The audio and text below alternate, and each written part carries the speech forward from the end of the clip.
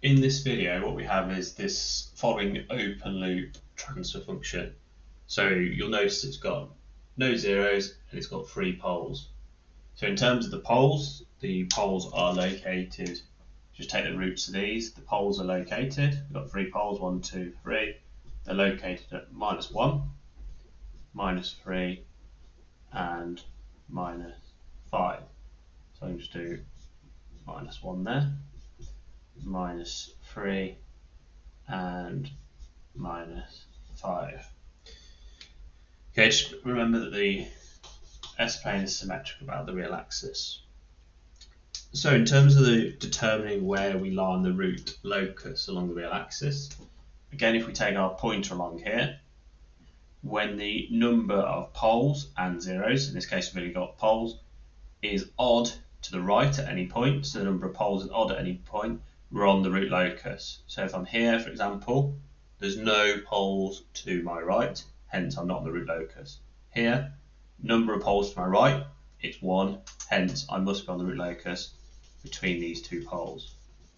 Then if I go here, number of poles to my right, it's 2, even number, hence I'm not on the root locus.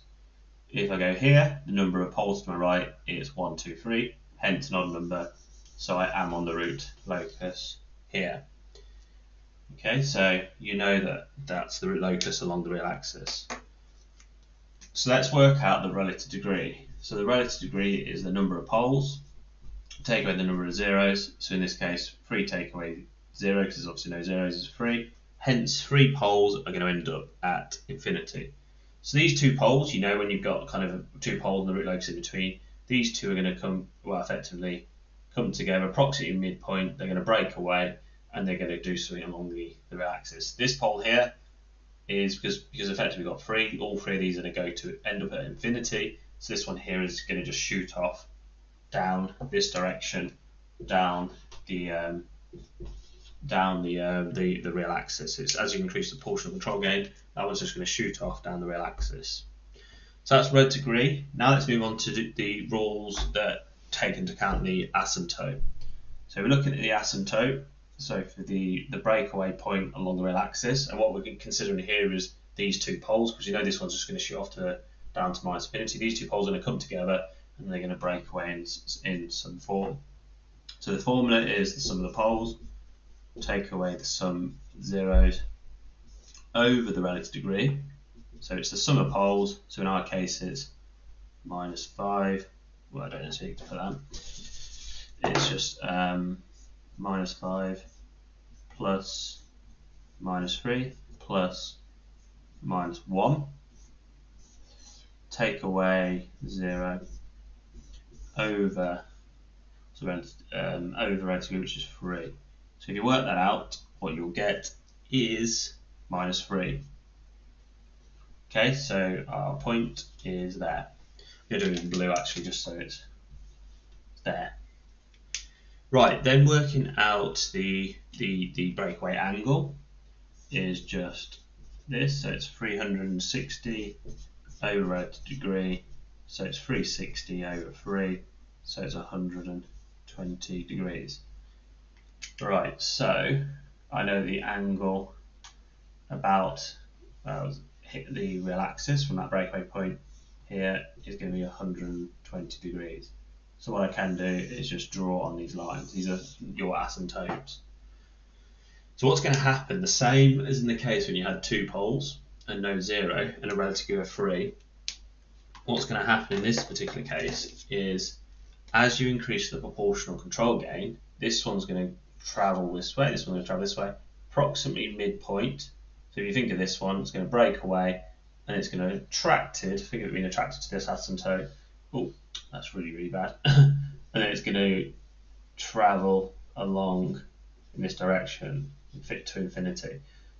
And then this one here, as you increase the proportional control gain, again, this one's going to break away and it's just going to be, because it's symmetrical, remember about the real axis, this one then is going to be attracted to this asymptote and it's going to run along here.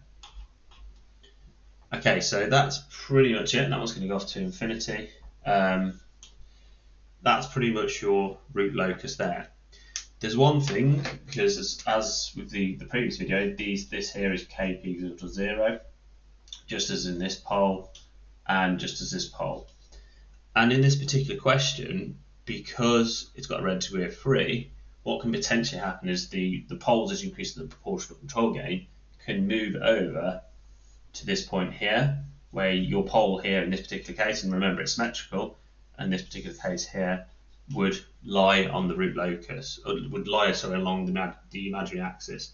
And when this point here, that's when your damping ratio is equal to 0, and hence your system response will just oscillate. It just continue to oscillate. It's got no damping.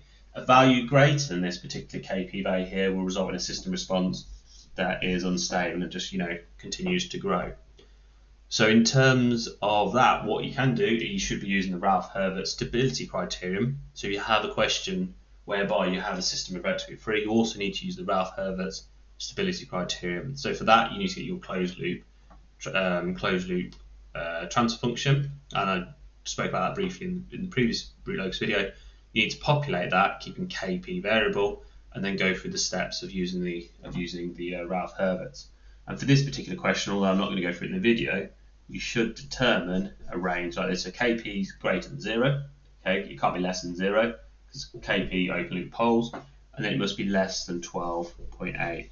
So a value for your Kp of 12.8 will literally put your poles on the imaginary axis. A value greater than 12.8 will result in a system that has the poles move to the right half of the S-plane, and hence they become unstable. So if you recall, right half of the S-plane is unstable, left half plane is stable, and hence that's why we mainly focus on the left half, because this is for stability. This is where we want our poles to be located. So hopefully that answers your questions in terms of a system that has 3 poles and knows there is hence a relative degree of 3.